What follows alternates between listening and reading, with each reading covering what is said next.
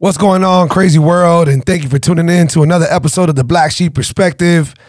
Today, I got a very close friend of mine who we have a very unique history of how we met and how the bond was created. He's a three-time. He's a third degree black belt in jiu-jitsu. He was one of my favorite jiu-jitsu coaches, one of my favorite, training partners. Our friendship grew through employment at the UFC gym. Yes, sir. And we kept contact in so many different ways. I can't wait to tell the story. We've been trying to kick it and catch up for so long, but you've been a very busy man, and we'll tell everybody about that. But everybody, please welcome my brother, Maykon. You guys might say it as Maykon. It's a very American way, but it's Maykon. And I appreciate you coming over here, brother. This is long overdue, man. It's long overdue. Pleasure. Thank you for inviting me. Of course, man. Of course. You've been gone for a minute. We've been trying to get together, have a few beers, catch up. Life took you in many different directions. We started at the UFC gym. Yes, sir. And again, you're a third degree black belt. You were the highest black belt I've ever met, especially after Daniel Valverde. I'm not sure if you know him, but I don't even know if he's a third degree. You were such a great dude, bro. Me and you, we got put in these positions where we were supposed to be team leaders and all that stuff. And it was when the UFC was first opening up. The UFC gym, by the way, I don't want to confuse anybody. Yeah. And we bonded off of that, because we were put in these positions where we became these team leaders, these little like captains. And we had this bond, we had this energy that we shared. And we got to know each other very well. In due time, I was going to fight.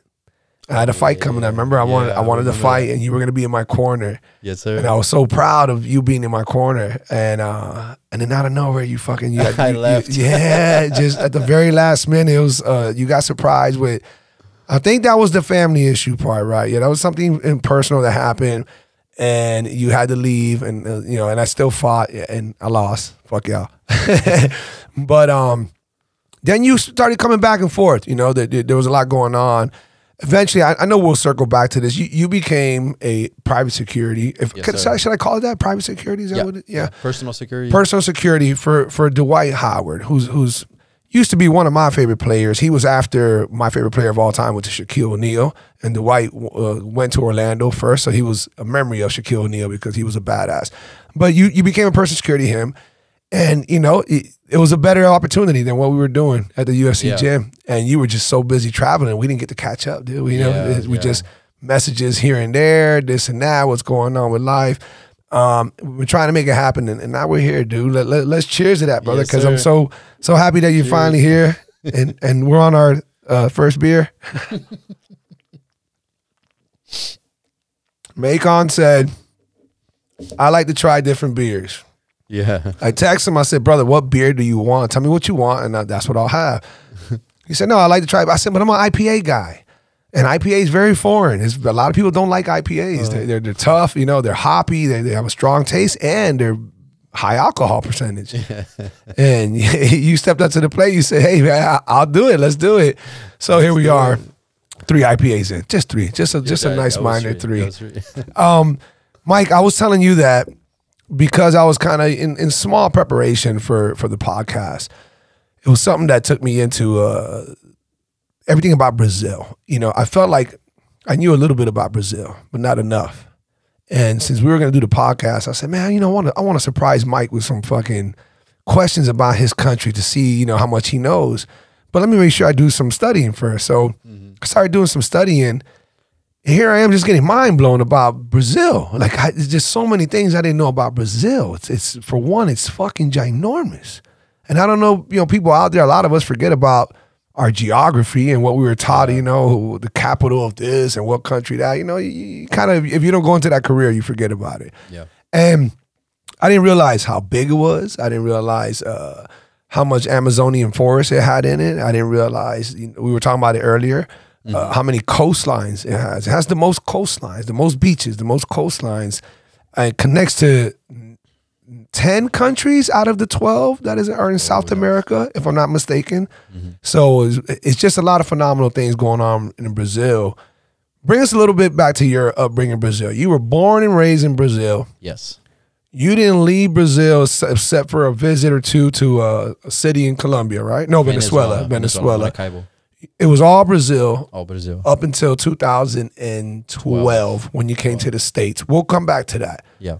How was that upbringing in Brazil? What was that like? Because it's such a huge country. There's so many different things. As Americans, the most that we hear about Brazil is, your Rio de Janeiro's, your Sao Paolo, the famous parade, not parades. Oh my God, what do you call it? Carnivals. The carnivals. The famous carnivals. February. Soccer. We only know so much Samba, over here. Yeah. Bunda. What was that upbringing like for you? What city was that? Where were you born and all that I stuff? born in Niterói. Niterói is there was a bridge that's separate the bridge like that separating the Rio's the downtown Rio to Niterói. There was a bridge. So the Baía de Guanabara. That's what they call the water between downtown Rio and Niterói, where born. And Portuguese is you guys' native language. Português? Português. That's how you say it? Português. Yeah, in Rio, we kind of exchange the S to X. So that's the only city, only state. That's how you guys, so you pronounce the S as a X? Yeah, Português. That sh at the end, is very common from people from Rio.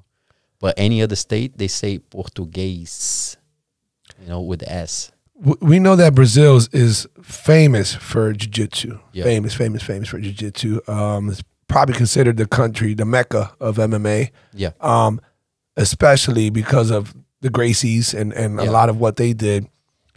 You grew up in this Brazilian world. Yeah. You did jiu-jitsu at an early age. Mm-hmm. What kind of impact did that have on you in your life? Yeah, it's kind of like I didn't even have a choice to train jiu-jitsu. My dad's a black belt. My mother's a purple belt. And my uncle, I have like 3 or 4 uncles black belt. And my grandfather was the one to be a black belt under Master Hélio Gracie. So, and he was helping Master Hélio Gracie to develop the Brazilian jiu-jitsu in Rio and the world, literally. And so there was a lot of like Barradas jiu-jitsu student was like indoor fight, at the gym, choose some gym and bring the student to Hélio Gracie's gym, and they just put the students to fight each other. So there was one student that my grandfather had that wasn't one of the best, Cicero. So we call him, I call him my uncle too. He was my dad's coach. And there was one, I forgot the name, that one of the Gracies was Master Hélio's son. Back in the days, he was the best one. And they passed away. They died doing parachutes. Oh, man, really? Yeah. Like a freak accident like that? Yeah. He was wild. young and that happened. But those two, Cicero and that Gracie, I forgot his first name, but they used to fight and they, very competitive, so every time like they have like some fights and stuff, Master Hélio Gracie used to say, hey, bring that guy, that was Cicero, and my grandfather used to bring him and they fight indoor, so I still have a connection with some of my grandfather's student. He's now black and red belt, old.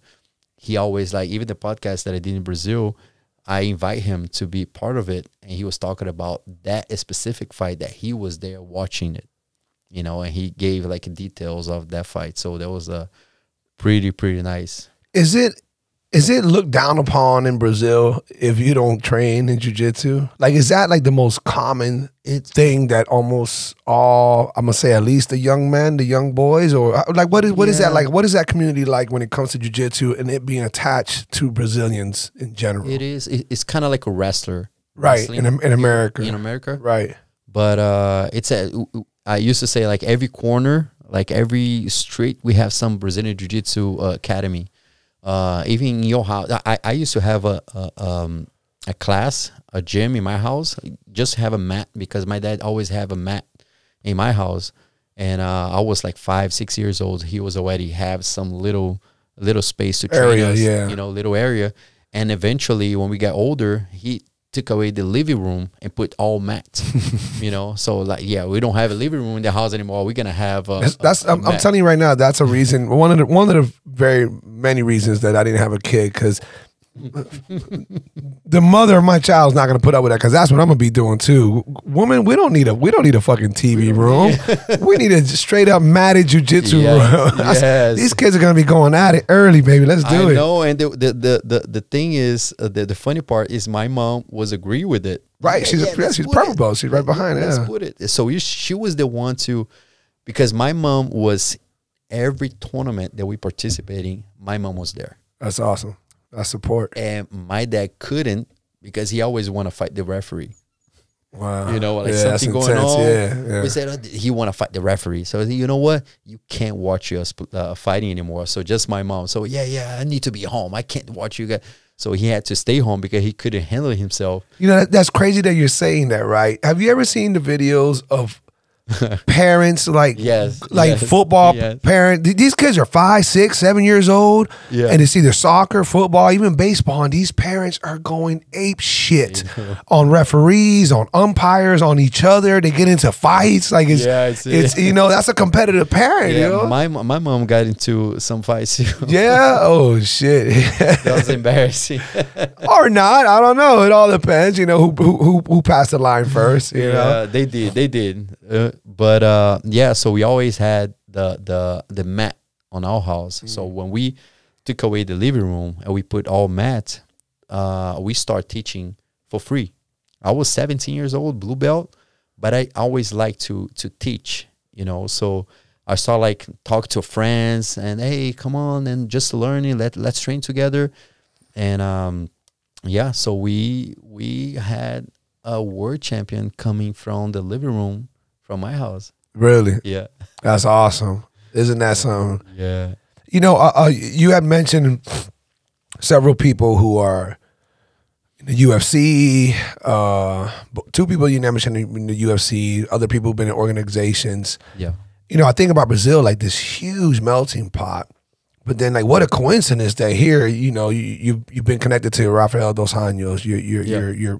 You grew up almost living right down the street, or a few houses away from Gilbert Burns, who I think is amazing. What a great guy. You know, and I think, wow, what a coincidence. These fuckers are right here in South Florida. Here you are. Like, how did that happen from Brazil, this huge country, and yet the coincidental part is you guys are all in this South Floridian. Yeah, you know? Because, you know, Florida, New York, California, the majority of the higher level guys, they looking for gyms, you know, like Boca Raton, American Top Team, Black Stallions back in the day. So California. So those guys from Rio who got like a higher level, who had a option or how can I say, or they're trying to go to the next level, or yeah. They come to US, they go to those places, They're not gonna go to Cali. Cali has a lot of options. South Florida is the melting pot of different, especially Brazilians, obviously, and then other places. And then who else? New York. New York, because it's such a big city, obviously. Yeah. Okay. So that's how Rafael went to California. Yeah. Oh, that's where he's at. That's right. That's right. Gilbert, no, he moved back to Brazil now, to Rio, because he's fighting under Nova União. Nova União is in Rio. Okay. So the headquarters is in Rio. So he moved back to Rio. So he's fighting for Nova União now. But he used to be in California. Did schools have that, like, that weird, stupid, like, high school football team beef with each other? Like would it be somebody's gym versus not versus, because you know your gyms are gonna go against gyms, obviously, right? Mm-hmm. But was there that weird, like, stupid beef, like oh, that's Billy from fucking whatever jiu-jitsu, man? Fuck them, man. Fuck Billy's jiu-jitsu. We're over here jiu-jitsu. You know. It was it like that? Really? Yeah. Yes. I heard about like some friend of mine. He was telling about there was like 2 big gyms in that city. It wasn't in Rio. It was in Belo Horizonte. There was 2 big gyms there. And in one of the gym, those guys was doing like some stupid things. And they start calling the other gym, yeah, we from this gym. Right. But just to make the other gym look bad because of the action they're doing. You know, like They're just teasing each other, taunting each other. Yeah, they start doing it. They very competitive too. right. So yes, back in the day it was like closing door fights. You know, oh, bring your student. You know, Right. or you come with all student to another gym. Hey, we're gonna challenge you. No, close Right. door. Let's do those things. That was like a back in the days thing. Yeah, yeah. We used to call that. Well, there's different terminologies, but it's just in-house, Yeah, you know, in-house. shit. Yeah. in-house.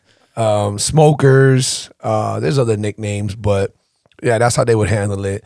You know, but it's just funny how you have that weird beef. You know, yo, you from another Yeah. gym? Who's your coach? You know, what's Yeah. your style? You We know? call if you leave one gym that you learn everything from, and you go to another gym, there's some word very strong. That was like Portuguese word. We call creonte, What's that? Like a traitor? trader. Like That's what it means. yeah, like creonte. You literally turn your back to your coach, everything that he taught you, and you just go to another gym, like a rival gym. You know, that creonte word Yeah. is very, very, very strong. So especially in jiu-jitsu community. You know, but is it looked down upon? I mean, if there's reasons that you have to go on and learn from somebody else, I can understand if nothing, you've been here the whole time and you just, what do you think? You're going to get something better? That's an Yeah. insult. But if I was training my whole life in Miami and you're my coach, but now I moved to fucking Utah. Yeah. And now it's another coach. It's Smith, Yeah. Smith Jiu-Jitsu. I'm gonna continue on with Smith. That's a slap in the face. You think that's an insult? Those days is kind of like different now. Okay, You know, those days. but you weren't supposed to go. You weren't supposed to go along with that back. Yeah, in the days. back in the days. Yeah. No. One coach and that's you it. would stop train jiu-jitsu, but not go to another gym. Yeah, back in the Wow, day, like that. Yeah. So those days is different. You know, even me, I've been traveling the world. You know, back in the days, I wouldn't even train. I would work out and stuff, but nah, I'm not gonna train in another gym.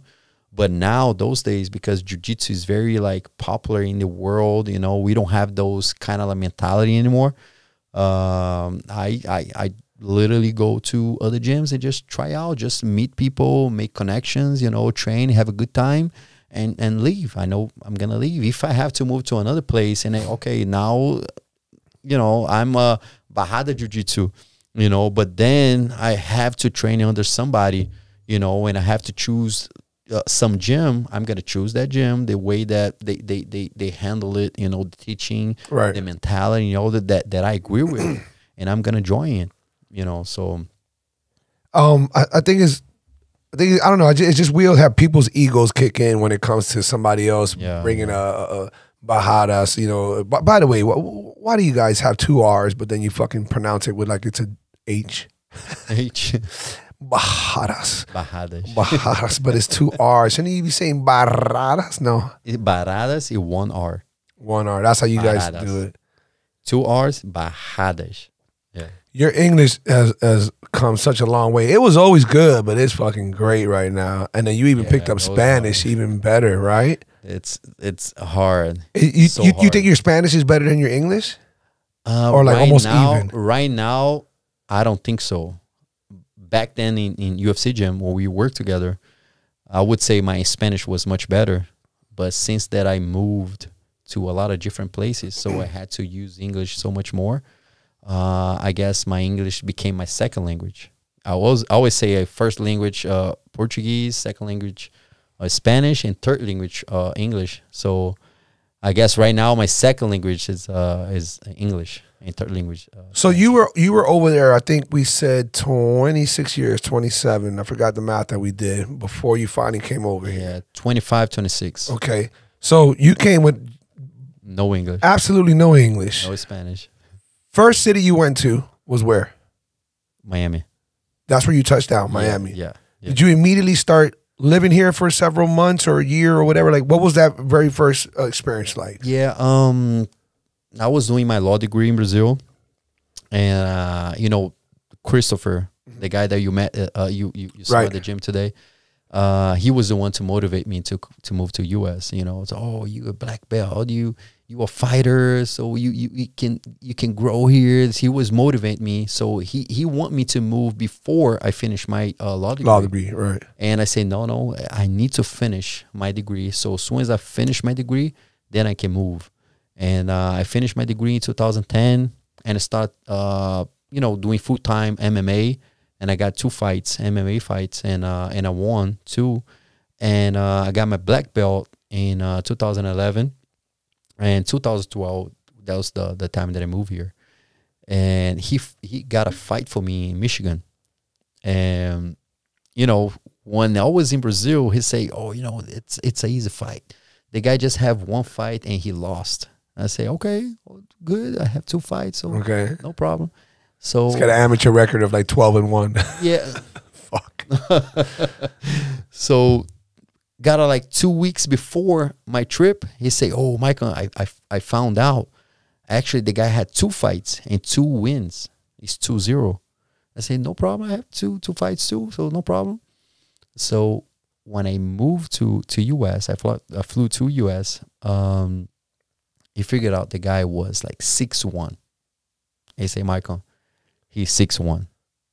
And I say, oh, like, he's fighting every week. What's going on? Right, say, no, right. No. So a week before I go to Michigan, that's the fight was going on. The event was in Michigan. And he found out because one of his students moved to Michigan, and he figured out who was the guy. And the guy was class A or something, wrestler. Yeah, well, yeah, either 1A, 2A, Division A, whatever. Yeah, something talking about like his, that. Yeah, and then he was 13-2 because, you know, those amateur, right? And, because I didn't know that. Yeah, I was from Brazil. Like, amateur is one thing, and professional. Other people start MMA as professional. We don't need to fight 6 times or 5 times. Yeah, like some kind of rules that exactly. You know, each stage here they have some type of rules, but we don't have that in Brazil. It's like they go as a black belt, you can go straight to professional. Right. So when we got here, and I figured out that amateur, they fight as a professional. MMA, like gloves, ounces, yeah. No shin guard. Right. They can hit on the ground. They can elbow on the ground. Yeah, every state is different though. Every state is different. You know, like they have all the knowledge or the experience as a professional fighter, you know, and versus me as an amateur, and came here just, you know, and I say, okay, I don't care. I've been trained 3 months looking for his picture. You know, like looking at his picture, getting motivated. Motivated for this guy. So I don't care.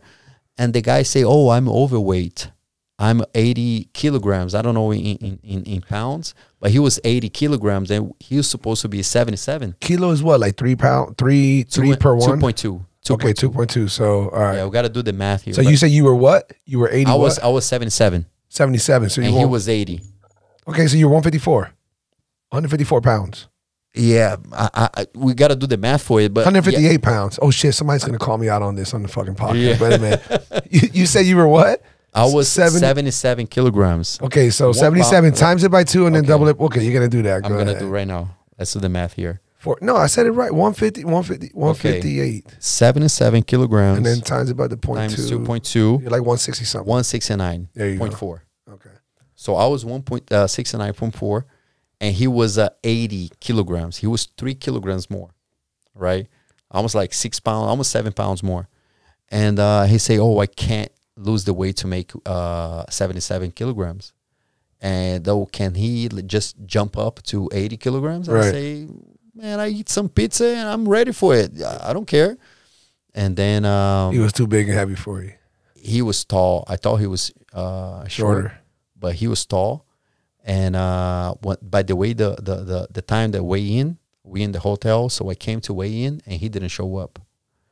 And then they say, yeah, the fight's canceled. So the next day, I found some guy who was trained with him was telling us like, hey, he figured out that you're a black belt, so he didn't fight. He didn't want to fight you. So yeah, I saw some fights of him, like, you know, on the ground and pound was like. Not big thing, you know. On the stand up, he wasn't good with the hand. He was a wrestler. He's really good on wrestler, but he didn't have any jiu-jitsu. Yeah, you know, I was pretty sure that I could have win that fight. But if you're gonna go against a black belt, you have got, you know, you're immediately second guessing things. If you're not black belt level or brown and you know how to ground and pound, you know, like a black belt is an intimidating thing. It's like, okay, I cannot I should not shoot in on him. I should not be taken down by him. It changes your game. So, you know, if you're not overly confident, we say like on the ground, for the most of martial arts, on the ground is the end. For us, it's just the beginning. Right. You know, but those days, everybody figured out that jiu-jitsu is so much, so important that you need to have at least like four different skills. Grappling, stand up, Muay Thai, I guess, is the best. Like you can use elbow, knees, kicks, you know, wrestling and conditioning. Right. Those are 4 pillars. You're totally right about that. Yeah. You know, so if you miss one of that, you can go until a certain level, but you not go to the highest. Right. You're just trying to mix it up the best you can. Yeah. Mission PT Rehab and Recovery is your one-stop shop for all physical therapy and wellness needs. Our licensed physical therapists provide customized hands-on treatments for all sports injuries, accidents, workers' comp, and more. No doctor prescriptions required for the first 30 days. Mission PT has one-on-one personal training for sports-specific needs, as well as general weight loss and strengthening. We are conveniently located steps from Dayland Mall. Call today for your free 30-minute consult, 786-409-5589. That's 786-409-5589. Mission PT, perform at your best. All right, so your journey, you're obviously your journey from Brazil to the States, and then even after that, you've come across almost more cities than I have. You've lived in a bunch of different cities. And what's crazy is that as a Brazilian who's never been outside of Brazil, you come here at the age of 25, 26. You don't know English for shit. No. And you land in Miami. Yes. Now, there's a lot of Brazilians, not so much in Miami, but more so like Broward County, like Deerfield, whatever. Yes. But a substantial amount in Miami as well. But regardless, here you are in Miami, which is a complete different culture shock to the rest of the nation. Yeah. Not to Brazil, but Brazilians, but to the rest of the nation. But yet, you ended up getting a job, like I mentioned way earlier in the podcast, with being a personal security for Dwight Howard. And you started traveling. Yes. So this is crazy because you're barely getting used to Americans. You're barely getting used to Miamians, which is a whole nother breed. The Cubans in Miami, the Latinos in Miami, just everything's so different in Miami. And then boom, you get this gig with Dwight and you start traveling. Now you're going to different cities and you're living there at least a month or so. Yeah. What's your take on that? How is that culture shock to go from, first of all, what cities have you been to, or in states in the nation where you stayed a substantial amount of time where you got to learn about those type of people? Yeah, it's hard to say because I need to try to remember it. Okay. But Miami, South Carolina, North Carolina, Georgia, Wisconsin. Mm-hmm. New York, Wisconsin, yeah, New York, Washington D.C., New Jersey, Massachusetts, Pittsburgh, Jesus, Indiana. I forgot the other name, but let's go to the other side. California, Arizona. What else? That's a lot. That's already a lot. That where's UFC going on every time? Vegas, Nevada. Vegas, Nevada. Nebraska. So were you noticing the differences? Yes. Immediately per city? Like, was it that obvious to you? Like the same way you've been in Miami long enough, now you know the difference between a Cuban, a Puerto Rican, a Dominican, Nicaraguan, Venezuelan, and we're all here. And the minute they start talking heavy Spanish, you're like, oh, by now you know. Yeah. How was that picking that up from different Americans? And we're talking about Americans as some country white folks, some Latinos in a country as states, some blacks who are raised Southern, might have came from the hood, but they're in North Carolina. You're seeing a multitude of accents and the way people are pronouncing things. Yeah. How was that? Like, it was for me as a Brazilian black belt and fighter, cauliflower ears. I would say that they all treat me really well. Really? Okay, that's awesome. I felt welcome. That's Every awesome. place that I went, I felt welcome. You know, because I don't really know much about the culture and stuff, but what I felt was like the people would see me from Brazil, black belt, Brazilian Jiu-Jitsu. They all saw me like, oh shit, like I can That learn, motherfucker. I can learn something Okay. from him. Or this guy, like, oh, especially like they see the cauliflower is, oh man, this guy is a like you say, a bad motherfucker. Right. But they all that was very welcome. You know, they treat me really well. So I felt really well anywhere that I went. You know, that discrimination stuff, Right. I never felt that here in US. I never felt that. But did you detect the difference in pronunciation in their words? Oh yes. From yes. Southern to, Oh, to yeah. mountain talk to the city life. Because you Yes. said New York. Yeah. You said Chicago. Yeah. You said Washington, Indiana, D.C. That's all up Nebraska. there. That's all up there. Yeah. You know, and it's all up in that northeast type coast. Mm-hmm. So they're similar, but then if you can really detect it, you'll detect the difference. I could. And I had to learn the English. I felt that I was learning English in the different ways. Yes, of course you know? were. So of course, especially I had a student, Mike Lee. He's a singer too. He's my black belt, and he's a gospel singer, and he owns a gym in Indiana, Fort Wayne. So he calls me. He send a large message, voice message and all that. So I always pretty much I need to catch it, the way that he talks and right. stuff. And and I feel that the way that I feel, I copy the way that people talk to me. Right. If you talk to me in some type of way, I'm gonna talk to you the same way. And then in another situation, I feel like that I'm gonna have you saying fuck this and fuck that in no time. Yeah, you start saying that, I'm gonna say that too. But I copy and I engage in the way, because I've been so many places and heard different ways speaking the same language but in different ways. Right, so right. I kind of like learn and catching, so I kind of like I feel comfortable like talk to anybody. I could have sworn I just heard, man, I hope somebody listening can go verify this and call me out in the comments if you want to.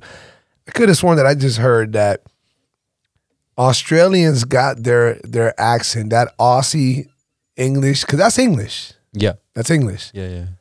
But that's English that derived from being drunk. That's what I heard, That's bro. how English. And by the way, I love Australians, and I have not been to Australia. I cannot wait to go there. I think Australians are awesome, especially when I think about Volkanovski and then all these people over there, plus the country, the Great Barrier Reef, all that. Yeah. I'm into all that shit. But I did hear that Australians got their version of English from talking it while being drunk, and it got passed down from English, like London people and all.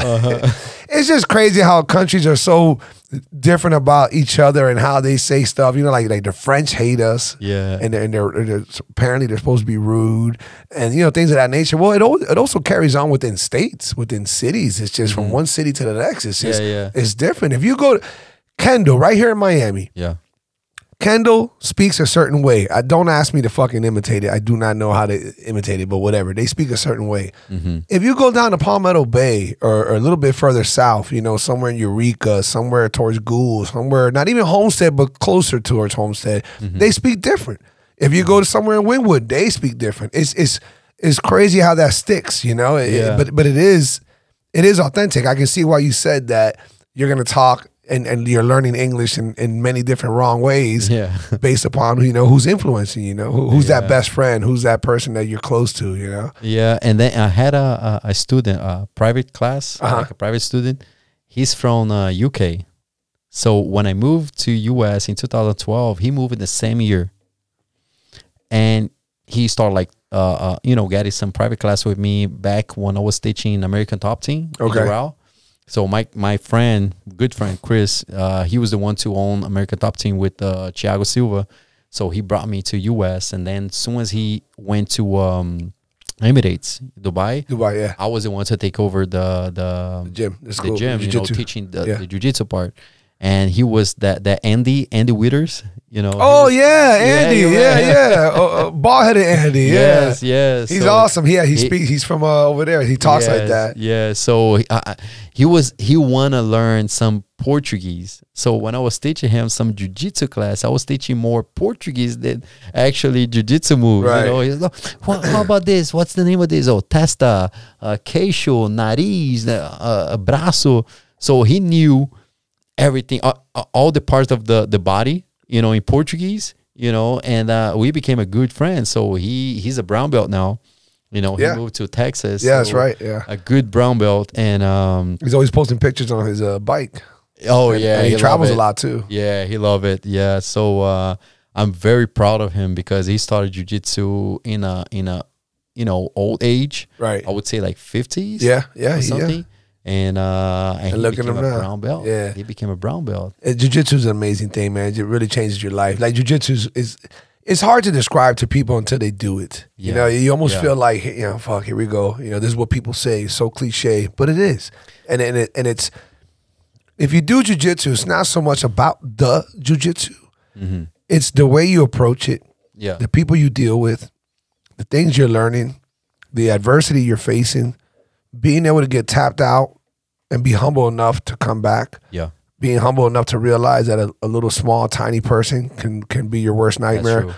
All these things, and then one of the biggest things is you have this blood, sweat, and tears experience with somebody on a daily basis. Because after you, first of all, drilling is enough blood, sweat, and tears on its own. You're sweating, you're going hard, you're just drilling this move and this transition and this whatever. And then eventually, towards the end of the class, most classes, you roll, you know, which rolling means, you know, you get combative. You're wrestling each other. You're sparring in the jiu-jitsu format. And when that's all said and done, you're fucking wasted. You're tired. You're exhausted. You're like, what the fuck? Yeah. And then you look at your partner or you look at all your training partners, you're like, we're a bunch of animals. What's wrong with us? We could be home drinking, eating, being slobs, being this, and we're here pushing each other at 25, at 40, at 50, Andy Withers, at whatever, and we're doing, and then boom, that bond grows. Yeah. And you have this different perspective on life. You're just more humble, or you're just more caring. You're just more. It just changes. It's just crazy because it really does happen. It's real. Jiu-jitsu lifestyle. Exactly. That's what they call. Exactly. Because no matter what age you are right now, the weight or anything, so you can train jiu-jitsu anywhere in your life. You can train jiu-jitsu. Right. So I had a student, 57 years old, where Anibal, his first name, Anibal. I call him Schumacher, the driver. Okay. You know, because he was kind of slow. Let's go, Schumacher. I kind of nicknamed him. 57 years old with arthritis in both knees. And he asked me, Coach, do you think that I can train jiu-jitsu? I have arthritis and all that. So, yeah, I'm overweight. You can do it. So he started training. After 1 month, we went to a tournament. I brought some students to a tournament. And he went just to watch it. And he started watching, saw me screaming and people doing well and all that. And he said, Coach, do you think that I can do this? And I say, of course you can do this. 57 years old. I said, okay, next tournament, I'm going to compete. I'm a black belt. I've been training for years. I didn't believe in 100% of him when he said that. Right. I motivated him. I said, let's do it. But I didn't know that he was putting himself 100% on the mat. Right. He was coming Monday to Saturday, training every day. He was doing 5 to 6 rounds each day. You know, he was getting exhausted. He was like, oh, Coach, I'm dying. I say, let's go. Let's keep going. And he kept going. So next tournament, a month later, he went to Orlando. So 57 years old, it's hard in jiu-jitsu to find somebody in your division. Right, you know? right, of course. So he had to go down to 40 years old. In order to get a competitive and the guy to 40 years old, taller, stronger. So the guy before the fight, he came to me, you know, and shake my hand. Oh, you know, shake my hand. His hand was huge. he was around all my hand. I said, "Oh my God, he's gonna tear this man, like 57 years old." Yeah, bro, that guy Schumacher just went there and gave his 100%. He got the single leg, he picked it up, he threw the guy to the back. He was winning the whole fight. By the end, like the last 1 minute, he gas out and the guy flip it and he won by points. You know, but after that, he competed every tournament he was going there. And the oldest that he got was 40 years old. And wow. he beat 40 years old. He fought against 30 years old. He was doing like so good, you know. So, and another case, when we started UFC gym in Canada, 2016, one guy, Carlos Rivera. So now he's a purple belt. Dark tan dude. He had like a little. I remember he was with us for a minute. Yeah, he was 50-something. Oh no, I got the wrong guy. Okay, never mind. Yeah. He was 50-something years old, and we were doing like, I don't know if you were there, but outside of the gym, because we couldn't use the facility yet, so we was outside, put the mats, and we did the grand open outside. Okay. Right, BJ Penn was there. I remember all that. Yes. Yes. So we put some mats. There was like 4 black belts. I was the head coach. And we showing some position, you know, a lot of people in the parking lot. Yeah. And that shit was big. It was huge. Yeah, it was that was nice. That was nice. A lot of balloons and stuff. Yeah. And Carlos came to me and said, "Hey, coach, you know, so I marry as a Brazilian woman. You know, I know you're Brazilian, but I started like talking kind of like Portuguese, Spanish. And he told me like, hey, I have a back problem. So, but I want to train. But do you think I'm still able to do it?" And I said, "Of course you can." And I gave the animal example. I said, "Yeah, I had a student 57 years old. He started 57." So I started like giving him motivation. Right. Said, "Okay, I'm gonna do it." So he signed up at the same day. He bought a gi and he started coming. He started coming to my classes and stuff. So he started learning and pushing. He's still paying. He was overweight. He started like losing weight. And he started getting better and better and better. So he became a world champion. Wow. A world champion. He's Pan American champion. He became a world champion. Now he's a purple belt. You know, he made history at UFC gym. And I say, wow. And he's still training. And I train with him every day in the morning. Since that I got back. Is he still trying to compete? Is he still doing? Yeah, of course. Yeah. Yes. Wow. He say, I'm gonna compete as a black belt Master 7 because he's gonna be next year Master 7. And in Jiu-Jitsu world, as a competitive, Master 7 is the highest. Like, right. There was no people like no division on top of it. So he's gonna say, I'm gonna be a black belt Master 7 world champion. So that's his goal, and he's still training hard for it. And he trained with the young people. That's the beauty of Jiu-Jitsu. You know, like when you say like, oh, you know, even if you older, you still in Jiu-Jitsu can use the Jiu-Jitsu technique to hold somebody young. I'm 38, right? I can train with a black belt or somebody young, like 20, 22, and I can do moves in Jiu-Jitsu that I can hold him. I can breathe.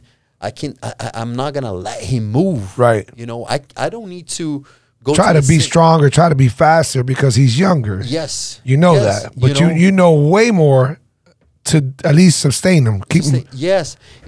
We can't do that in boxing, for example. Right. You know, it's only hands, elbow, kicks and stuff.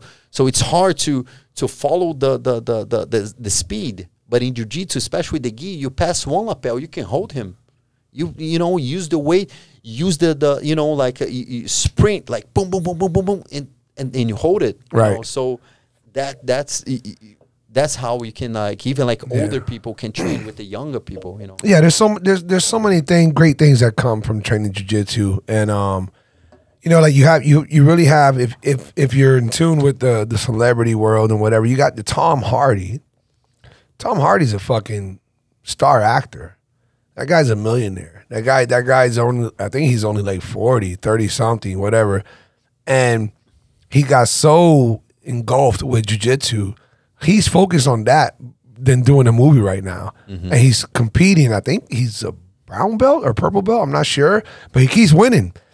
Ed O'Neill. Ed O'Neill is, I don't know if you know who that is. That's from an old school TV show, Married with Children. Okay, Married with Children is a famous TV show that we've had here in America. And Ed O'Neill was Al Bundy. He was Al Bundy in the show. And basically he's just the American dad who's, loves his wife, but is just tired of her, can't even get up to have sex with her. Has a young daughter who's acting like a little fucking slut, and he's worried about what she's gonna do, but he's like, fuck it. And has a punk ass son who's like a pervert and this and that. It's just a wild ass TV show about like your typical American family. It's funny as hell. It was the most popular shit. Anyhow, Ed O'Neill is, I think, 80 right now, probably like 84, 85.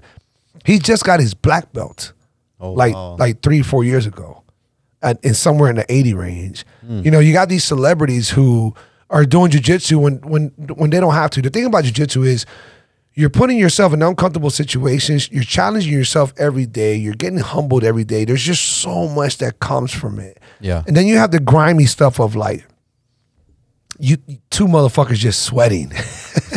You're exchanging sweat. It sounds disgusting, but you are. And you got to deal with that. Yeah. And you got to deal with uncomfortable, weird positions that, if you think otherwise, it looks very sexual, but it's not to us. But it's like, hey, he just put his nuts on my forehead, and if I don't move, I'm about to get choked out. You're not thinking nuts and forehead. You're thinking I'm about to get choked out with a north-south choke. Yeah. So there's so many hidden secrets that come from jiu-jitsu that just teaches you or influences you to just appreciate life so much more, appreciate people so much more, be more humble.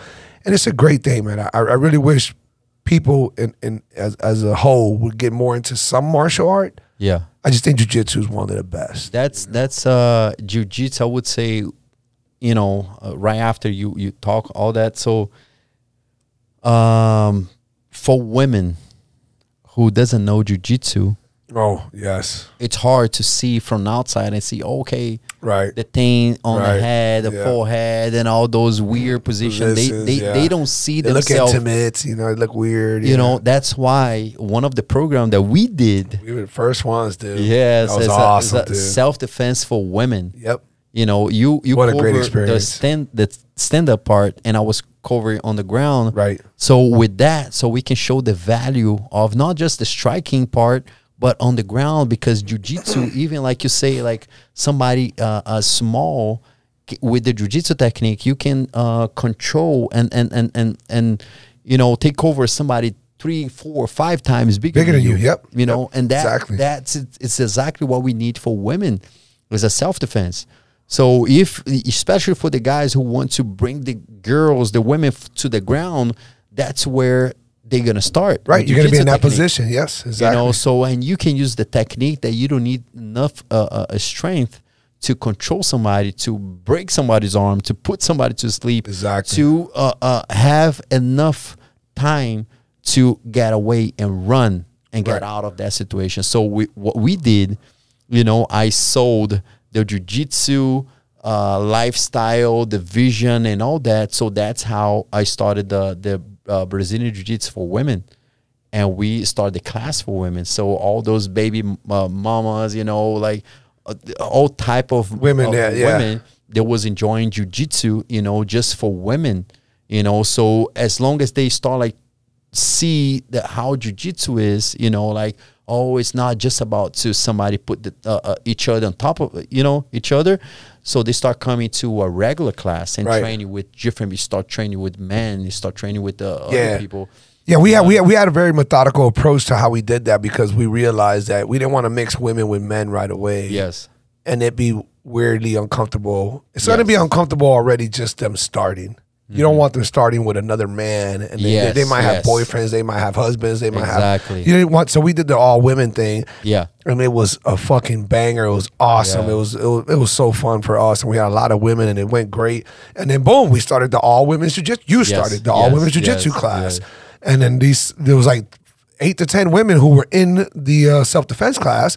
Started going to your jiu-jitsu class, and it just built from there. And brother, there's still at least 3 or 4 women that I keep in contact with from that very beginning, who to this day, they get into tears when they talk about, like, I'm so glad you guys did that day, and you brought me into jiu-jitsu, you know. There's several. And I had to leave because if I still in the UFC gym, we had a huge Brazilian jiu-jitsu program for women. Mission PT Rehab and Recovery is your one-stop shop for all physical therapy and wellness needs. Our licensed physical therapists provide customized hands-on treatments for all sports injuries, accidents, workers' comp, and more. No doctor prescriptions required for the first 30 days. Mission PT has one-on-one personal training for sport-specific needs, as well as general weight loss and strengthening. We are conveniently located steps from Dayland Mall. Call today for your free 30-minute consult, 786-409-5589. That's 786-409-5589. Mission PT, perform at your best. Yeah, so, I mean, without a doubt, jiu-jitsu changes lives, and it plays such a huge role in so many different ways. We're talking about self-defense for these women and the many people that we know. Obviously, you've been doing this so much longer than I am. I made you seem really old. I mean, jiu-jitsu and self-defense, you've done way more than I have. You've also done more than that, though, with just self-defense. Self-defense, you've taken to another level, and it's just as important. How do you feel about jiu-jitsu as a requirement for law enforcement? Yes. At least, I can't speak for Brazil, but at least here in the States. What do you think about that topic? Because I've you know, I've obviously been in the MMA world for a while. You got some guys who, everybody believes it, but you got some guys who say it's not as applicable as you think it is. What's your take on that? Should officers be required to have a certain level of jiu-jitsu? And if so, what do you think that level or belt color is and why? Yeah, for sure. In Brazil, it's very common now.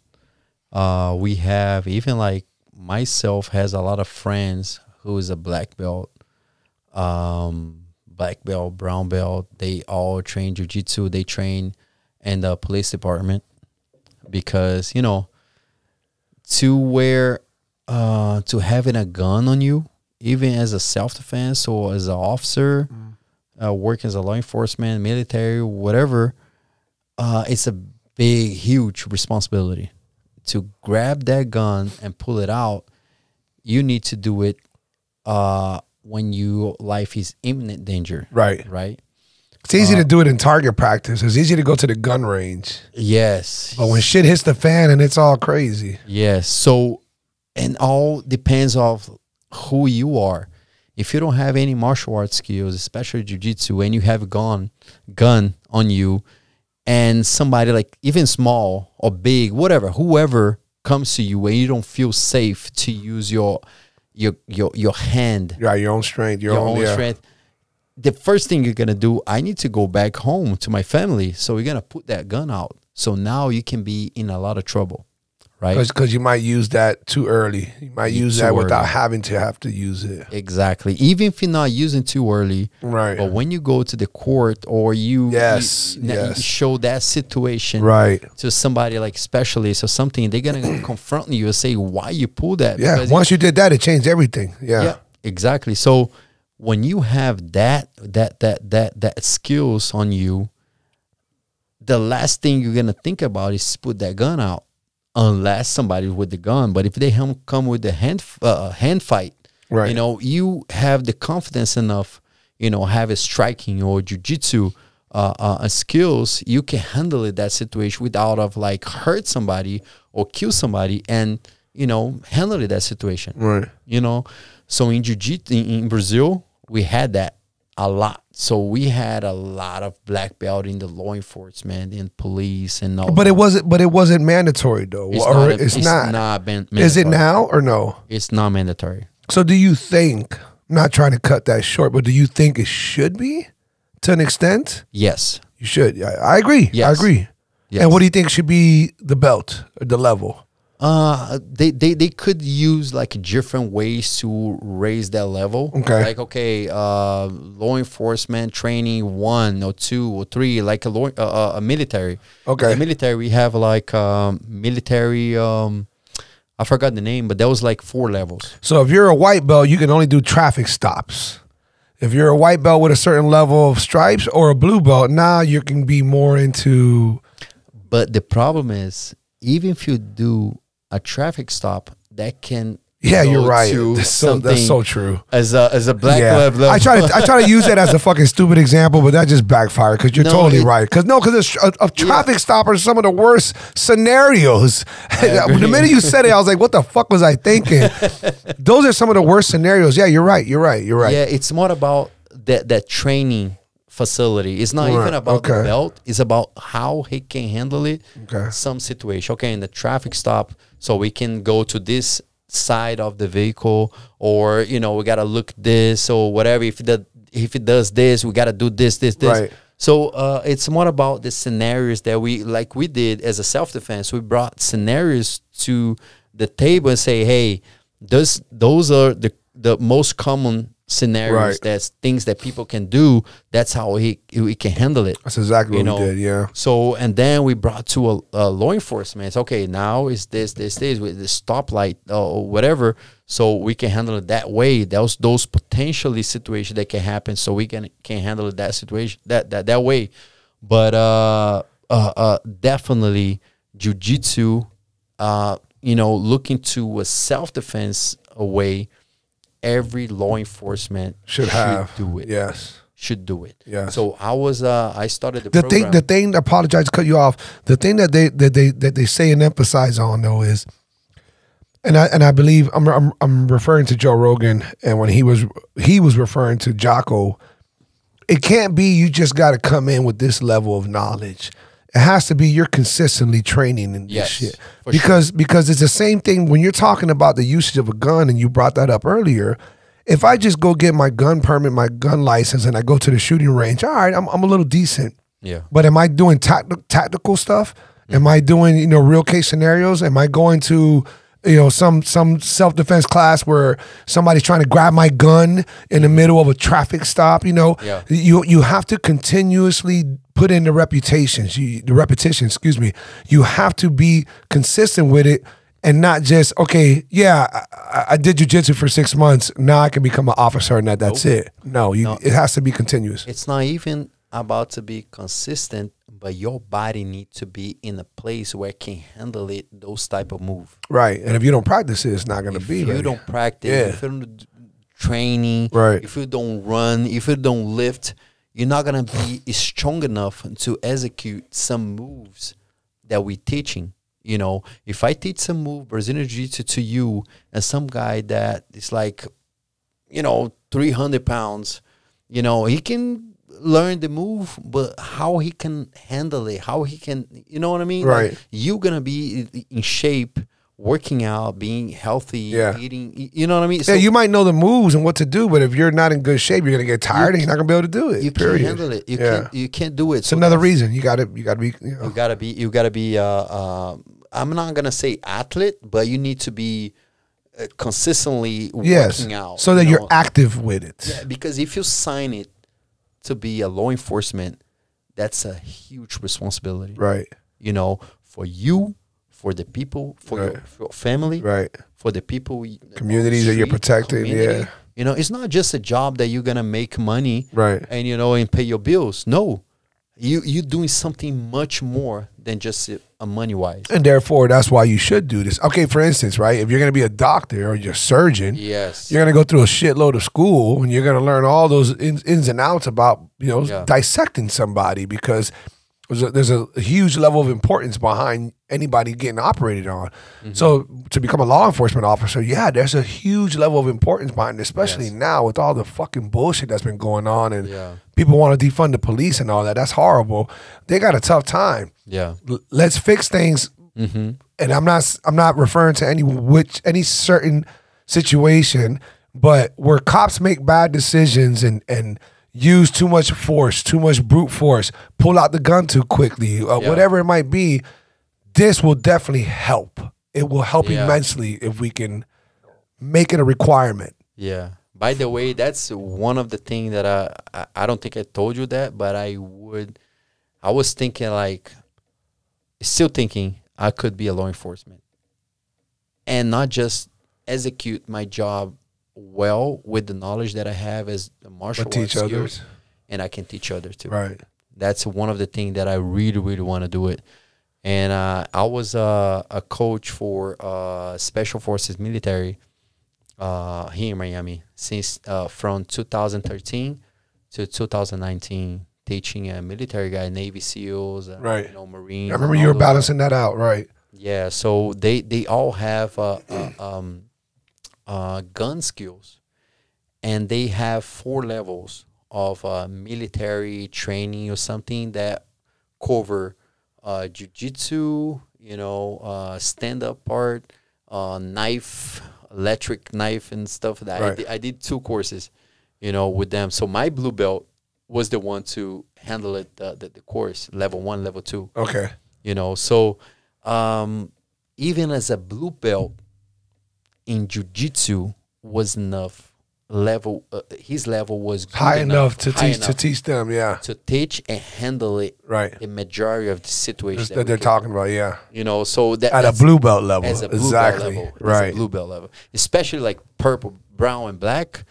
You know, we could handle it. But by easily. the way, somewhat of a sidestep, but still keeping the jiu-jitsu. When you became Dwight Howard's personal security, did you ever teach him jiu-jitsu? Did he ever want to do jiu-jitsu, or he didn't care for it? Who, him? Yeah. He did it. He did? Yeah? Yeah. And was it out of his own interest, or was it like you telling Yes. him? I mean, obviously he doesn't need to learn it because he's got fucking security, you know, but Yes, that was in my side was hard to tell him, hey, let's do this.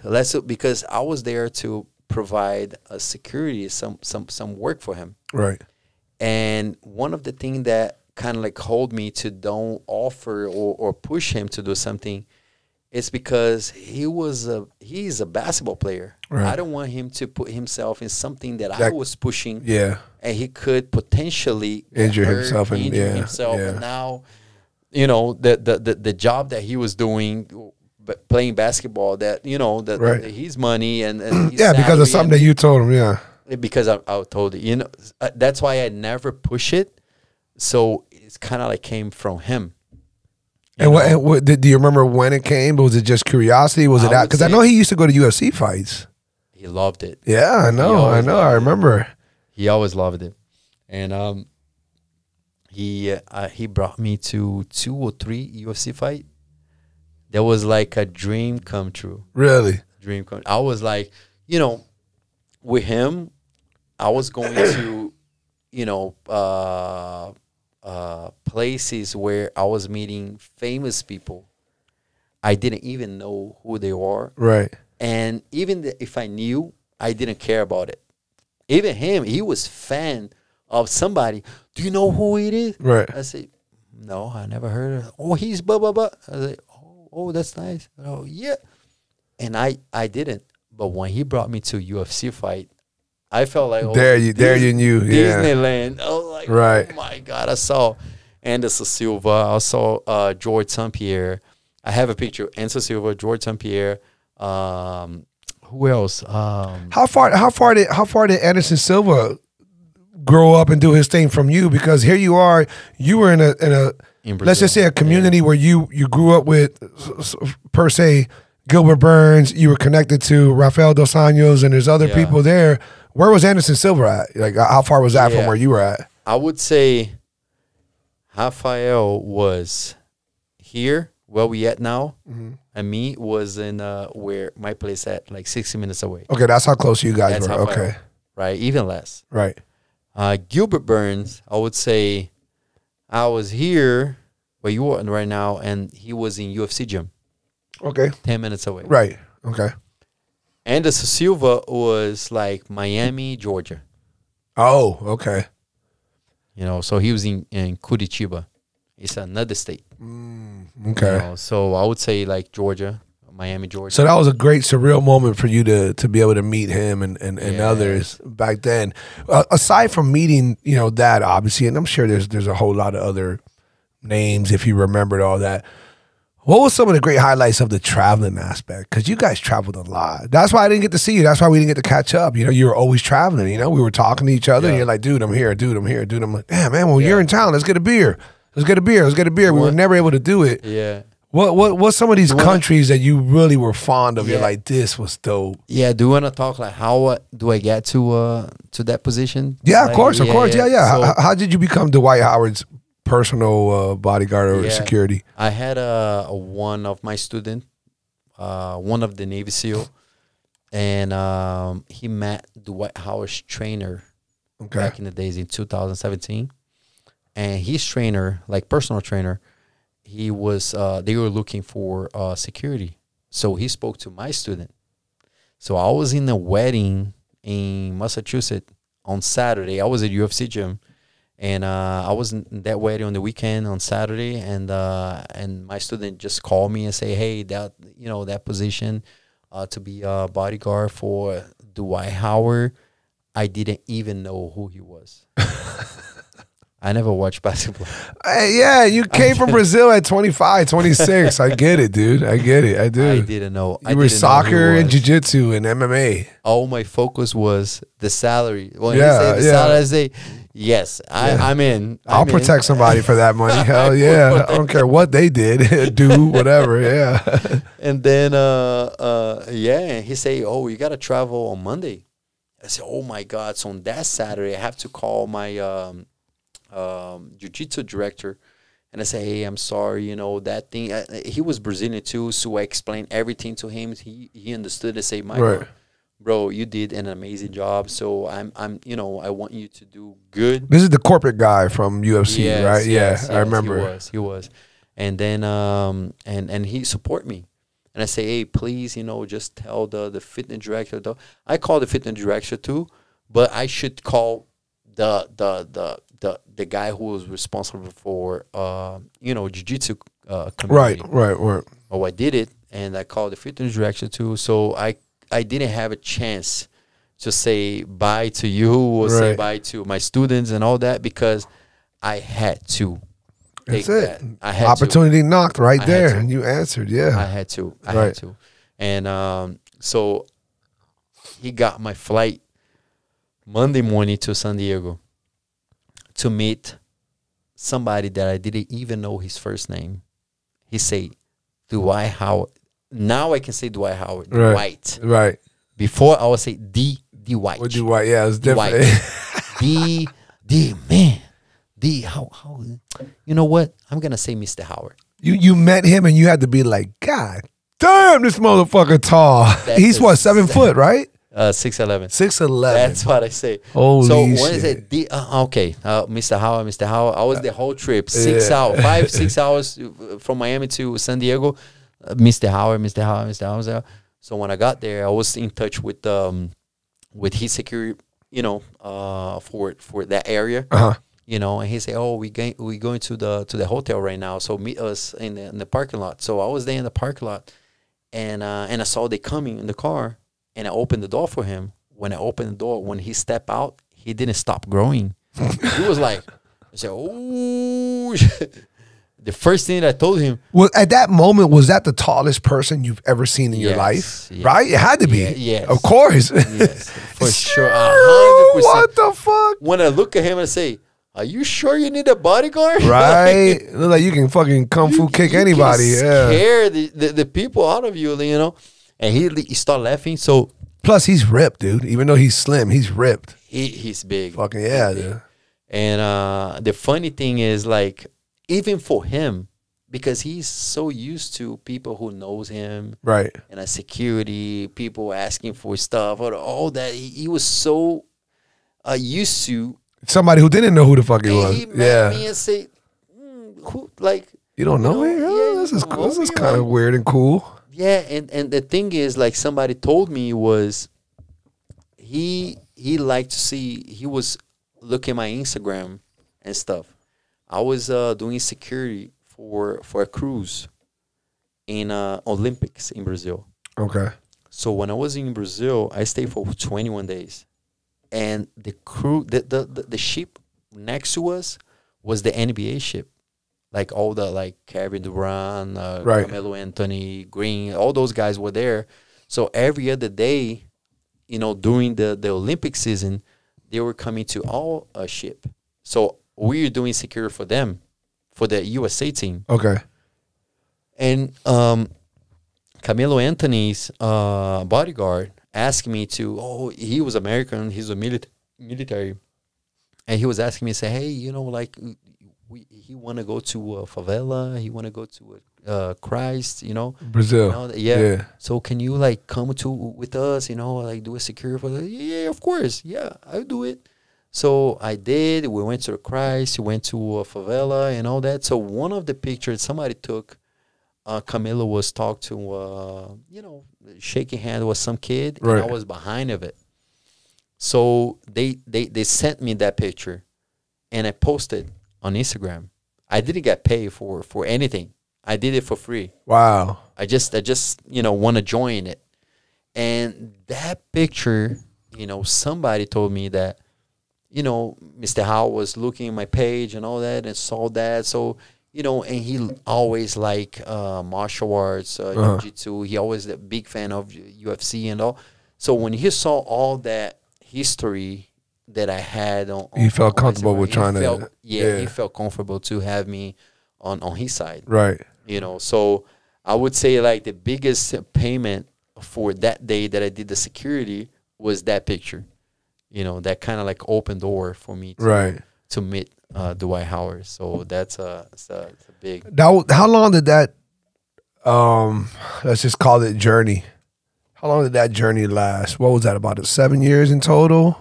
It was. I started doing bodyguard for 2017, and I left. Okay, not far. Yeah, almost like a month ago. I know that he's been in the headlines, and it's, you know, it's stupid, silly, dumb shit, really, in my opinion. Haters gonna hate, people are gonna talk, blackmailers are gonna blackmail, and all that, you know, riffraff. But Dwight Howard to me has been a pretty good guy. He's you know, you know a lot more than what I do, but yeah. I don't want to get into the dirty business or the private business, because I know you guys got a certain code. You don't want to break that code, and I know you respect and you have a friendship with Dwight Howard. But how was that experience of being a personal bodyguard for somebody of that stature? Not just stature, but just that popularity, that type of fame. Like that's, you know, that's a culture shock to you in so many ways. Because I know that Dwight, he had a great career in the NBA, great career. And after Orlando and Houston, that's when things started, you know, bouncing around different directions. And then I know that he did some. I think he played for what was he played for the Asian team somewhere in Asia? Taiwan. He played for them. Yes. So that's when I kind of got a little bit caught up in other stuff, and I didn't follow it well enough. But you obviously traveled with him. You did a whole lot of everything, you know, that had to do with your role. Without having to spill too many beans, because that's the last thing we want to do. You know, I feel like that man, you know, people have been trying to beat up on him, and I don't know that it's fair. You know, it's kind of stupid. I'm not asking for that. How was the experience of all the traveling and all the, you know, the going to Taiwan and the different countries, and you see how they act when they see this fucking, you know, 6'11" god of a person, and they're used to 5'5", you know, and then here you are, you know, in the back, in the middle, on the side, ready to go, you know, on any given notice. How was that experience, dude? I would say like half of my journey in U.S. Is with him, with Dwight Howard. In 2017, that's when I met him. I didn't even know how to start his car. That's how I didn't know who he was. Wow. When he asked me, as soon as I start working for him in San Diego, he asked me to do something like a private, you know, oh, can you set it up like some training, like stand-up training, whatever, something like that. And then I didn't know he was that famous. So I called UFC gym in San Diego, and I call him and say, hey, you know, so my boss want to train some stand-up, you know, you have some guy, you know, a Muay Thai, kind of tall, because my boss is kind of tall.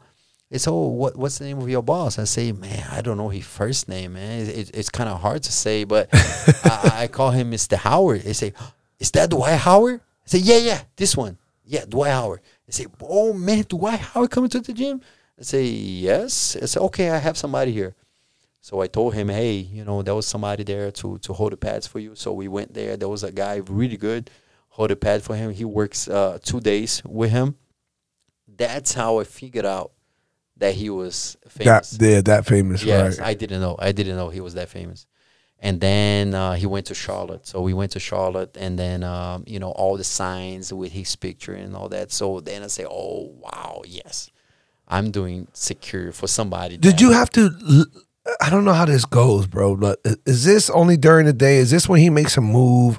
Do you have to live with him, or you don't live with him, or you only live with him when you travel? Like, how does that shit go for these people on that level? Yeah, live with, because he needed 24/7. Yeah, he needed somebody to be with him right for the whole time. So I literally left Miami and stay work with him, and yeah, just there doing security, be available for him, you know, and that's the biggest experience that I had in my life, you know, and I can say that, you know, from the bottom of my heart, if he wasn't the person that he is, I couldn't handle it that much.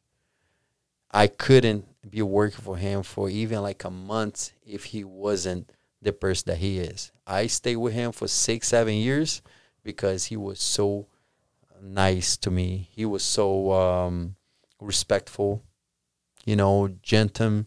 He was like, because people don't know him. People like know he's as a player, right. or but bro, every day he wakes up with smile on the face, you know, like treating people really nice. Right. But the hard part is because he's famous, and people trying to do the shortcut and trying to kind of like climbing on him, using him, using to show themselves, right? You know, so I'm literally, I would say, like the first one who stopped working for him, because I have my things, you know, with the martial arts and stuff. I need to take care of my family. I was away for so long. I kind of like the first one to come out here and just talk exactly who he is, you know, every day, you know, because people just like trying to get that shortcut and get advantage of it, you know. So it's hard to be in the position that he is, right? Know? Not him, just like everybody who got famous, you know. Everybody who got famous, it's hard. Yeah, it's really hard. And I definitely want to ask you about that. Mission PT Rehab and Recovery is your one-stop shop for all physical therapy and wellness needs. Our licensed physical therapists provide customized hands-on treatments for all sports injuries, accidents, workers' comp, and more. No doctor prescriptions required for the first 30 days. Mission PT has one-on-one personal training for sports-specific needs, as well as general weight loss and strengthening. We are conveniently located steps from Dayland Mall. Call today for your free 30-minute consult, 786-409-5589. That's 786-409-5589. Mission PT, perform at your best. You know what a wild position to be in with the and I really don't care to go into the details because of the accusations, the lack of respect, the invasion of privacy. Just so many things that I don't want to do that. I'm not that dude. This podcast is not that tight. But what a wild position to be in for you to have this roller coaster of a adventure with Dwight Howard, of all people, this fucking Brazilian that just came with no English in his goddamn left pocket at the age of 26. A few years later, and here you are, Dwight Howard, which you didn't even know who he was. You're his personal bodyguard. Yeah. You have this, you know, amazing adventure, this life that turns in all different directions. You're traveling. You're going to places you never thought you would. You're realizing, oh, fucking, this guy's a star. These people, Taiwan loves him. This, that, loves that. Yeah. You learn the code of secrecy, because you realize, you know, oh, I'm with a celebrity and there's a code of silence. You know, you don't say this, you didn't see that, you this, that, blah, blah, blah. Fast forward now, though. And after this journey, the White's going through some hardships right now, and people are accusing him. People are saying dumb shit about his personal life. Personal life. Not even anything crazy outside of that. And you're in this position of like, fuck, dude. Am I done with this train ride? Is it because of what happened? Is it because of where we've landed? Is it because I'm ready to go to my next stage in life? But this is what you got confronted with. this just happened, you know, a few months ago, not that long ago, where you said earlier that you're the first one to respectfully walk away. You told him you were ready to go to your next, you know, journey and pursue this jiu-jitsu and your own school and everything else, you know, that you're getting into slowly but surely. But that experience, that to sit back and you know, and hear people like, you're the first person, I follow sports, I watch ESPN, I do all that. And when I heard the silly shit against, you know, Dwight, I'm like, oh man, this sucks when somebody goes to this. It sucks when star players go through this, and there's always people trying to pull a fast one on you, lie to you, steal from you, this and that. You told me a lot of things off camera that I don't need to repeat of things that Dwight had to go through on a personal level with throughout this journey. You know, when you're that rich and famous, everybody's trying to get a piece of your pie. And you're trying to trust the right people, and it's hard to trust the right people. It's hard to make the best decisions. You know, you have everything being thrown at you, the temptations, the this, the that. But yet, even after all that, you came to his defense and you told me, man, Wes, I never saw no funny business. He's always been nothing but good to me. Yeah. You were even humble enough to say, bro, we were never like close friends. We were always respectfully super cool. Yeah. But we kept it business on a friendly level. You said that you've seen him have better relationships with other, not just bodyguards, but other, you know, personnel. And it was just different. But your relationship has always been genuine. And it's been a long time coming.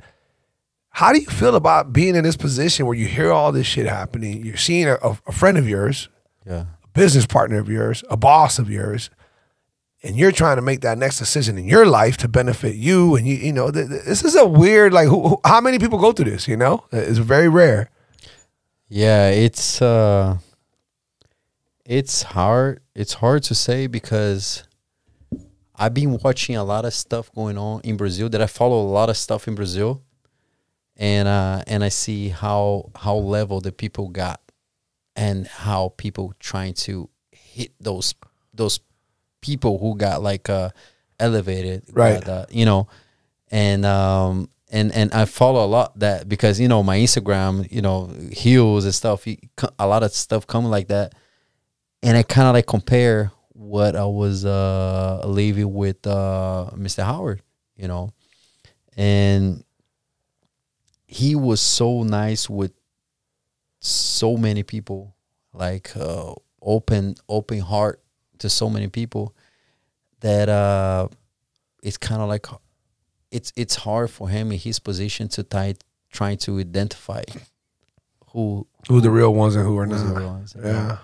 Even though that I'm not like I wasn't like those, you know, like imagine let's put it in a situation. If I was a Brazilian Jiu-Jitsu black belt, you know, famous, and somebody come to work for me as you know, any other country, right? Some American white guy from Kansas and some Hispanic Cuban from Cuba. Your vibe is all right. It's different. You great vibe with them, this and that. But now, Yes. if a Brazilian, if Chris came, and he's Brazilian and has the same accolades, there's a different bond. You're like, oh shit, you got it. Tu eres brasileño, and then boom, I get it. But doesn't mean the trust. You know, even I was Brazilian, I didn't have that type of vibe. Mm-hmm. You know, with him, he always say, I can trust a Maykon. You know, even if I would see he had connection with other people, talking different stuff that he never talked to me, but he didn't trust those people. Yeah, you know what I mean? Yeah, of course. But that feeling was like, for me, was like the way that he trusts me, that he still trusts me, is the way that my family sees me. Mm. You know what I mean? Mm. Because our family knows exactly who we are. You know, most of the time they know who we are. And the way that I'm with my family, that they can trust me in the fullest, and see my boss trust me in kind of like the same way, for me was huge. Right. You know, because I know who I am, and I know who my family thinks that I am, You know, they know who I am. And I'll see somebody else from another country, my boss, somebody that I didn't even know 7 years ago, and you know, and trust me in the same way or same kind of way. Right. For me was like my job was done, you know, 100%. You know, because to be a bodyguard for somebody on that level, right, it's not just about to protect his body. It's protecting who's around him, protecting his privacy, protecting, like it's a lot of type of way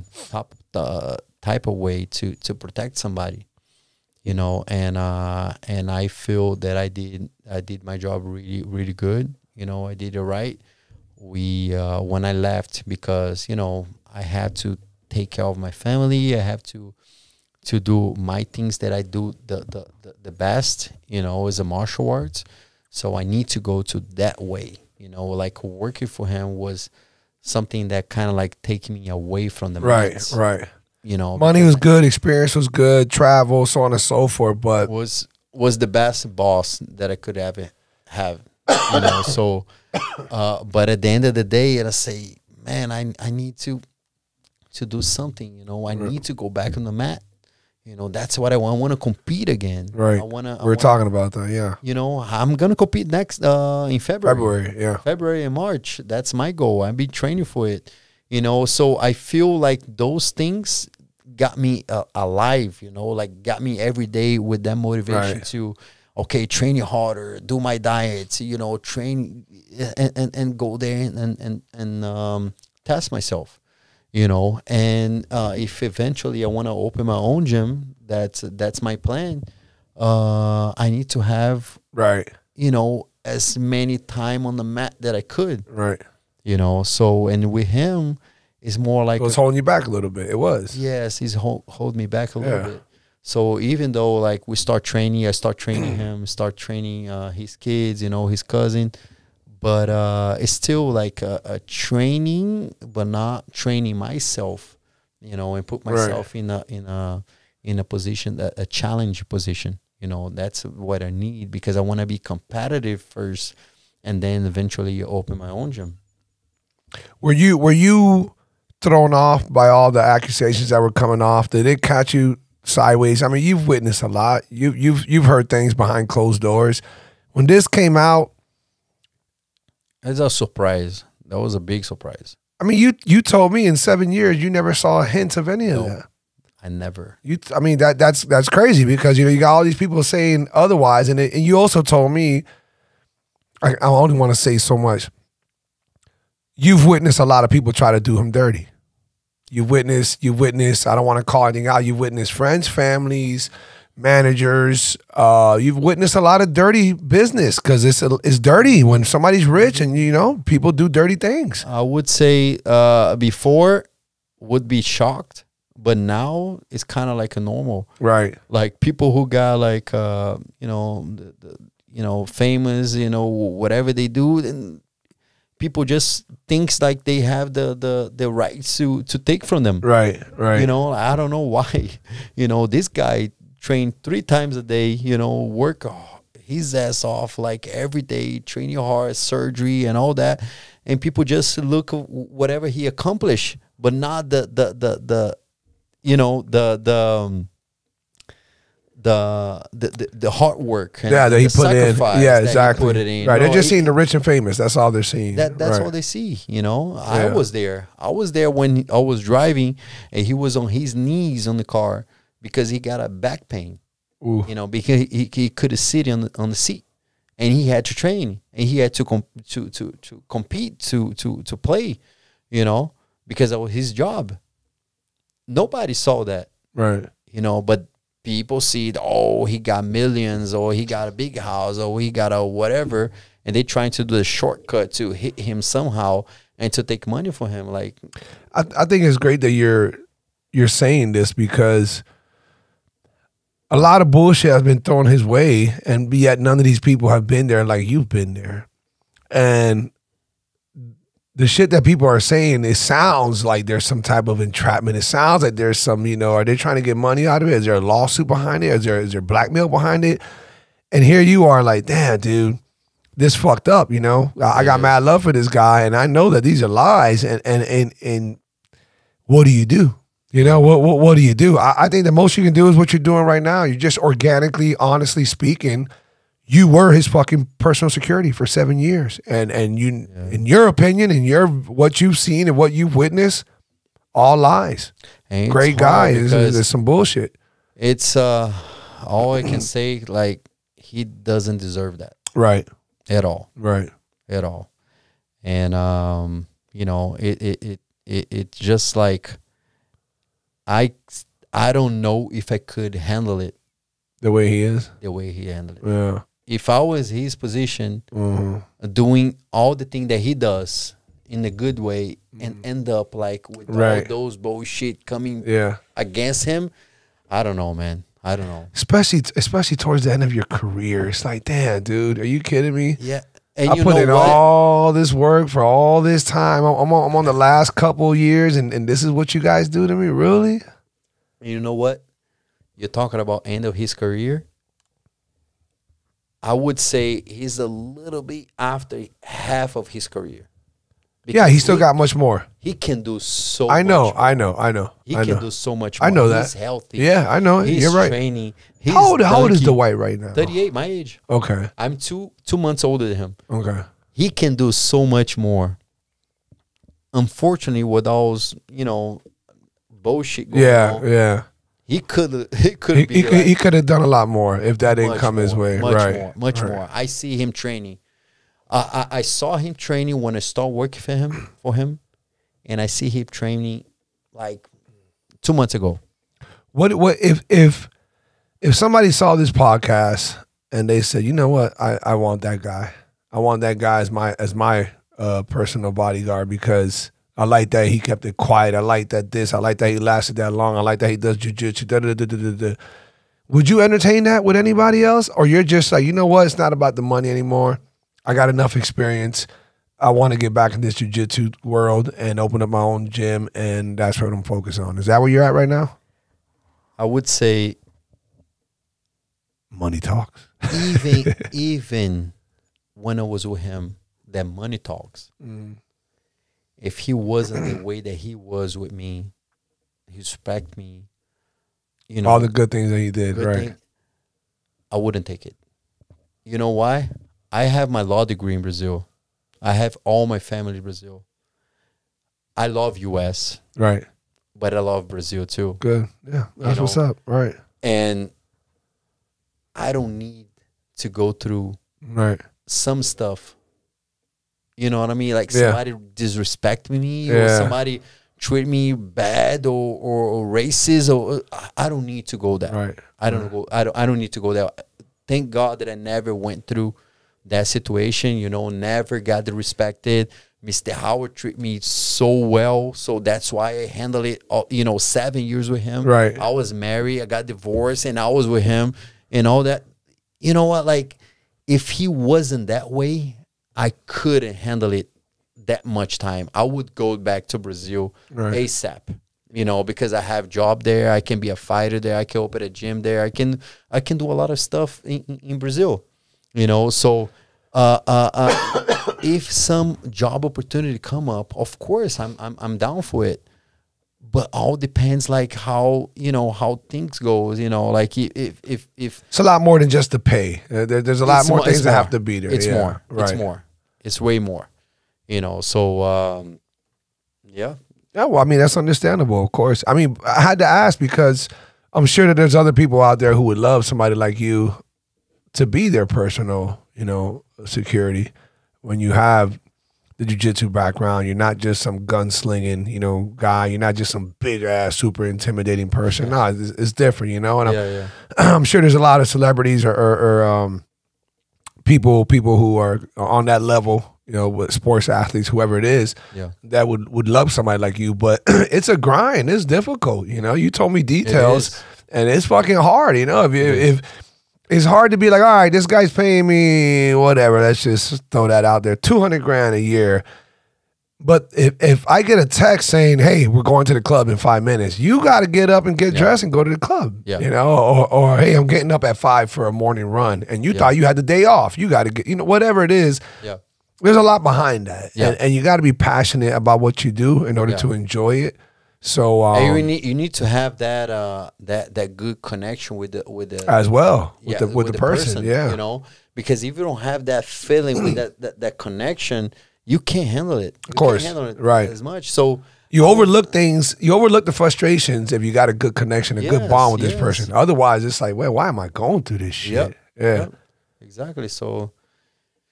Well, I mean, it was a great experience, and it was good that you and Dwight had that friendship, and I hope you guys continue maintaining that friendship. I know that's a weird, difficult thing. We travel the world. Yeah, we travel the world. A lot of experiences there, bro, and I obviously wish him the best. I think this is just some bullshit that's about to blow over. Really, it'll blow over, but it's just the internet is fucking ruthless. Yeah, and the trolls and the nobodies and the idiots and the desperate people and the greed and everybody trying to come up, they're always going to shoot after anybody who's higher than them, and that's the Dwight Howards and anybody else. So it's going to happen, but I think he'll be fine. Yeah. And I'm glad you spoke about it too. And you're not over here trying to defend him. You're just saying the truth. Like, I never witnessed anything. That's a great guy, and I've had a fucking great career with him. I'm just ready. I just going my other way because I want to continue going to the jiu-jitsu route. Yep, that's exactly what happened. But most of the people who, like, you know, talking about it and all that, they don't have that experience. Or Right, they don't have they don't have the right to talk all that shit because they weren't there. Right. That's exactly it is. Yeah, and you were, and that's. Hey man, anybody who knows Dwight or you guys want to tag him. He should hear this, you know, because here you are. Saying what is. It's not about what's right, what's wrong. You're saying what is. You were there. You witnessed this. You had this great experience with Dwight and all the good things. And that's it. That's what's important. All that other bullshit is just, it's what we call white noise. It's like the buzz in the air. You know, it's just bullshit. It really is. And you guys be ready to have him on the court in the NBA or anywhere that he step in the court. The way that he trains. I hope he gets another chance, dude. I really do. The way that he dedicates himself, the way that he trains. Like I say, I started working for him when he was in Charlotte. He was training really hard. I left. He was training even harder. Whatever team that pick him anywhere in the world, NBA or anywhere, he's going to do his job. He's going to give his 100%, you know, because that's why he's very competitive. He was training jiu-jitsu with me, self-defense, and he was like giving his best, you know. And I was like, oh my God, if I teach this guy too much, he's gonna be a trouble for me. Yeah, his long ass will be doing some rubber guard on you. You know, he could even like there was like something going on about like Jake Paul and fight him or something. Oh yeah, there was a debate there. Yeah, I didn't know that. I would bet on him. Really, I would bet because he can box. He can really box. He was learning, you know, jiu-jitsu, and, you know, some self-defense, but boxing, he can box. He got his long arms, and he got a lot of technique. So he definitely, if when he retired as a basketball, he can do that. He can do that as a little side thing. Yeah, for sure. So how can people keep in contact with you now, Maykon? Like you're teaching jiu-jitsu at UFC gym again. What evenings? What days? It's Monday to Friday, 6 to 7:30 UFC gym in Kendall. That's the only thing that I'm doing right now. I just, you know, came back to Miami. Right. You know, I have. You literally just walked away from the whole Dwight Howard thing. So now And you know, we end up very good, you know, terms. You know, I explained to him everything going on, and he he knows like some stuff that going on in my life, my personal life. And he understood, you know, but I definitely need to be back on the mat. So I'm back on the mat. Excellent. So my students start like coming back, train with me. I'm ready to fight again. February. And which tournament is that? It's a Miami Open. Miami Open. Okay. BJJ. My boy's back. Yeah, and then Pan American in March. So I'm gonna start rolling with you and just let you beat me the fuck up as I shake off the cobwebs. But at least I can be a good body for you, you know. Let's go, but that's awesome. So, and what about your Instagram? What's your Instagram so people can tune in and follow you?